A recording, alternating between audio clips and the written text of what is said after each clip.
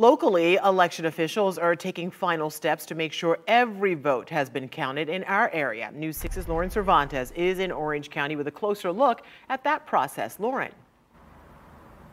Well, they held a canvassing board meeting here at the Orange County Supervisor of Elections office. It started early this morning. The Supervisor of Elections telling me that they were looking at those ballots that required a cure affidavit.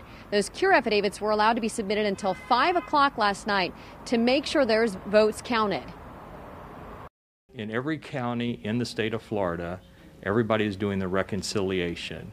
And so yesterday at 5 p.m. was the deadline for anybody to turn in a cure affidavit so their vote by mail could be counted. Orange County Supervisor of Elections Bill Cowell says they are reviewing those ballots today at the canvassing board meeting. We make sure that every voter's ballot that's eligible to vote gets counted.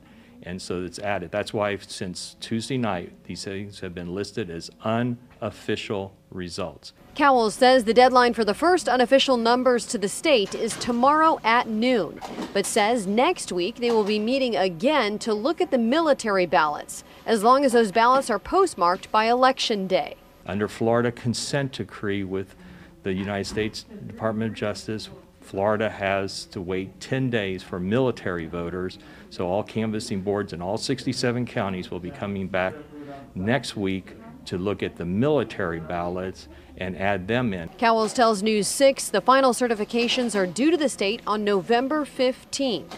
He also says Florida law states they have to hold on to the paper ballots for 22 months. We're cleaning up, packing everything back up, making sure we pay all of our bills and get this thing done so we can go home and have Thanksgiving.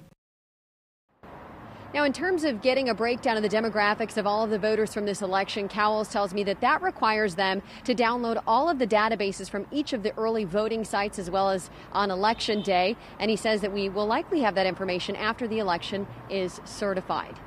In Orange County, I'm Lauren Cervantes, getting results, News 6.